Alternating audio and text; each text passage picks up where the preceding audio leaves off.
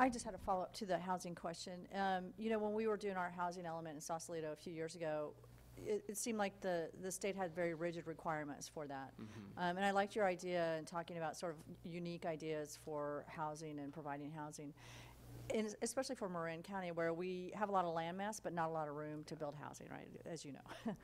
How flexible do you think the state is going to be with the legislation in letting local communities sort of figure out how to address the housing issue in unique ways that fit into, you know, the geography of their community? Because that's a big issue for us in Sausalito. Oh, yeah. How flexible do you think the legislation is going to be? Because we, you know, last year there were a lot of housing bills that were staring us down, that were going to be very draconian in allowing development. And those of us in the smaller communities were very concerned about that, especially a small historic seaside community like us.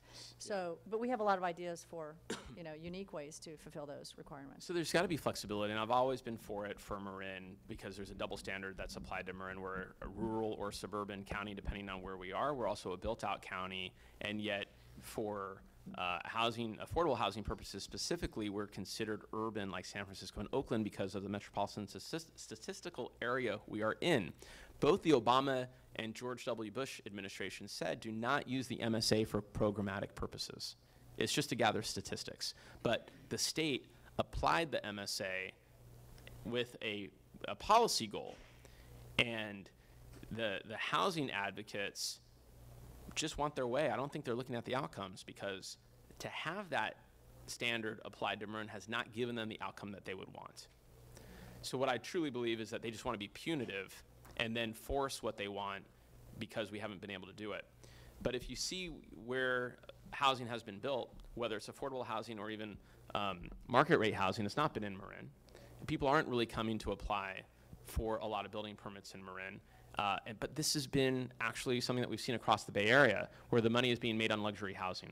That's where the profits are. And to subsidize an affordable housing unit, $700,000, give or take, on whatever community you're in the Bay Area. So you can only build, if you're going to have to build some affordable housing with the other housing you're building, you can only afford to do that with luxury housing.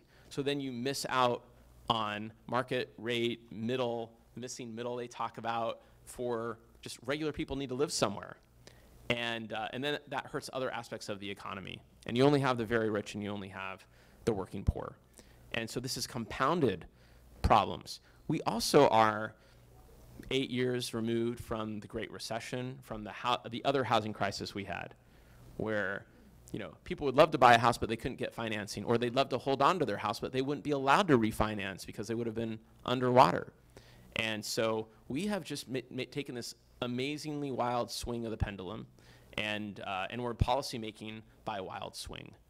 And so I think flexibility would allow us to plan for our own communities, and anything that we have going forward, I think, needs to make sure that Marin is not lumped in with other communities' standards mistakenly or purposely, as the case is now, just because they're upset that Marin's a really nice place and a nice place to live. And I think that the people do have a chip on their shoulder about Marin, and historically Marin has had some problems. So you're always trying to kind of work out some of those issues. But that's where my advocacy has been, and I've tried to communicate that to my colleagues. Huntington Beach was just sued by the Newsom administration. From my understanding, they did something pretty bad. So what Huntington Beach did was we have to submit, our cities have to submit their housing elements to Housing and Community Development in Sacramento for approval. Did we zone for the housing that we need to have in our communities? Santa Fe always did everything perfectly, and all our communities in Marin do.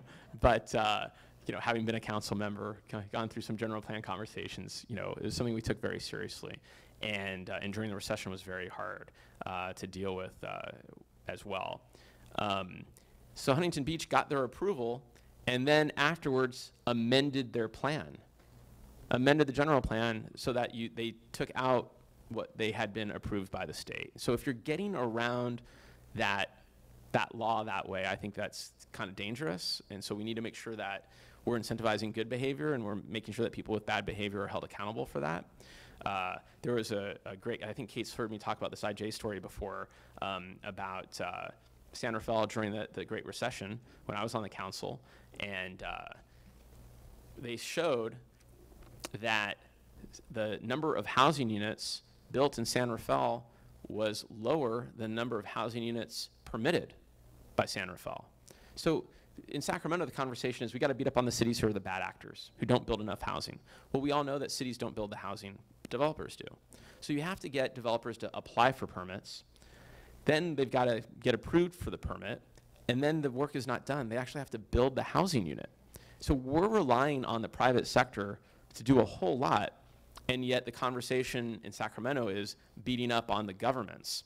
And so the other thing is housing unit development, building, and job growth in California was pretty steady going up to the Great Recession. And then as they did the financing tightening during the Great Recession, and job growth kind of faltered anyhow, and people didn't have a lot of money to buy stuff or couldn't finance it, housing unit production dropped. And that is where the job housing imbalance really was exacerbated, because things haven't loosened up enough in the housing development or financing and who can afford it since they tightened the financing of homes. And so jobs have shot up real high, and homes have not, home building has not gone up as high as well. A very easy way to look at that is San Rafael's population, not San Rafael, pardon me, San Francisco, that other big city, went up in, I think, 80,000 in population, about 170,000 in jobs.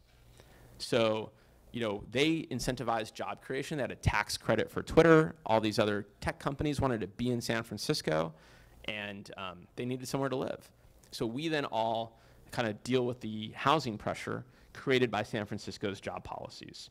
And my San Francisco colleagues who were on the Board of Supervisors at that time do not like hearing that.